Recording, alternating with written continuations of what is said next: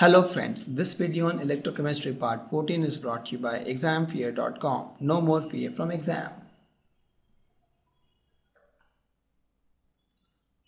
Now let's see the Gibbs free energy for the Nernst equation. We have seen that delta G is nothing but minus NF E, and E is nothing but E of cell at any given concentration.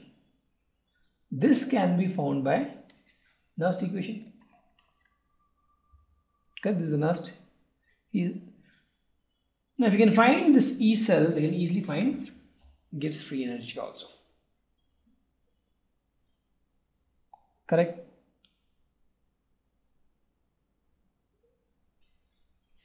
So the standard electrode potential for Daniell cell is given. We have to calculate the Gibbs energy for this reaction. You know that delta G is nothing but NF E naught. Please note, this is E naught is given and need to find standard Gibbs free energy. That is, we have to find delta G naught. Let's put the values here. N is equal to 2. F is, we know, 96487 coulomb per mole, and E naught is 1.1 volt. So 1.1 volt I can write as 1.1 joule per coulomb, right? 1.1 into joule per coulomb.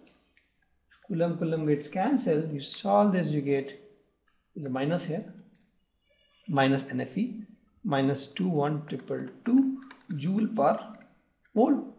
Or you can say minus 21.222 kilojoule per, and that is my Gibbs free energy. Correct? The next question is why voltage of battery we use doesn't drop after use. So that's a good question actually. The battery generally we use the pencil battery, right? Or lithium ion battery. So in that case, it is not in the liquid form. The electrolytes are not in the liquid form. They are formed in the solid form actually, almost solid form. It drops, but it drops very less because it's almost in the solid form. And we have seen that when we talk about Q, solid concentration we almost take as 1. And that's why the Ln here is almost 1. Why? Because we are dealing with solids here, right? It's almost 1.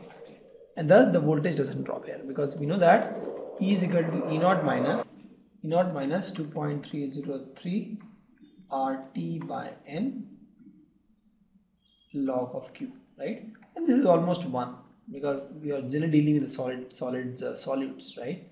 So this is 0. So the voltage doesn't drop over a period of time for the normal battery we use in our life. The next question is write the Nernst equation and the EMF of the following cell at this temperature. See, to write the Nernst equation, the first thing is we have to write the balanced equation. So let's write the balanced equation for this. Mg becomes Mg2+. 2 electrons are exchanged. Copper 2+ becomes copper solid. Correct? So for this equation I can write as E cell is nothing but E naught cell minus, since it is happening at 298 Kelvin, you can use this shortcut equation 0.059 by N log of K. Correct? That is what we can write. And log of K is nothing but, if you see, the concentration of, here for this equation I write K is nothing but, log of Q. Q is nothing but concentration of Mg2+, concentration of copper solid, that is almost 1, divided by concentration of Cu2+, concentration of Mg solid. This is 1, this is 1. So that is my Q. And E naught cell we can actually find, right? E naught cell for this reaction is nothing but E right minus E left, that is E naught for copper 2 plus to copper minus E naught of Mg2 plus to Mg. Let's find this guy. E naught cell is E right minus E left. E right is nothing but copper 2 plus 2 copper minus E left is EMg2 plus 2 Mg. Please note this is Mg2 plus 2 Mg. Both I am writing reduction. So from the table I can say that copper 2 plus 2 copper is 0.34 and the reduction potential of Mg2 plus 2 Mg is minus 2.37 volt. Total is 2.71 volt. So I know the value of E naught cell. Correct? So let me put the values now here. So E cell will be nothing but E naught cell, that is 2.71 volt minus 0.0591 by N is 2 electrons log of concentration of Mg plus, that is nothing but this guy, 0.001 by concentration of copper plus, that is 0.0001. So this becomes log of 10. Log of 10 is 1. So you solve this becomes 2.7 V is V, right? Minus 0.0591 by 2 into log of 1 is 1. Log of 10 is 1. So you solve this becomes 2.71 V minus 0.03 V. You solve this, it becomes 2.68 V. So that is my EMF for this equation, the first equation. Let's do the same thing for the second equation. Right? So as we have done, first you write the balanced equation. Fe becomes Fe2 plus 2 electrons, and then H plus is reduced to hydrogen gas. There are 2H plus required. This is my balanced equation. Correct? I know that E cell is nothing but E naught cell minus 0.0591 by N log of Q. Correct? So let's see the Q value here. Q is nothing but concentration of Fe2 plus by concentration of H2 is almost 1 divided by concentration of Fe is almost 1 because it's solid by concentration of H plus to the power 2 because there are 2 H plus here, right? Please note there are 2 H plus, so I'm saying concentration of H plus to the power 2.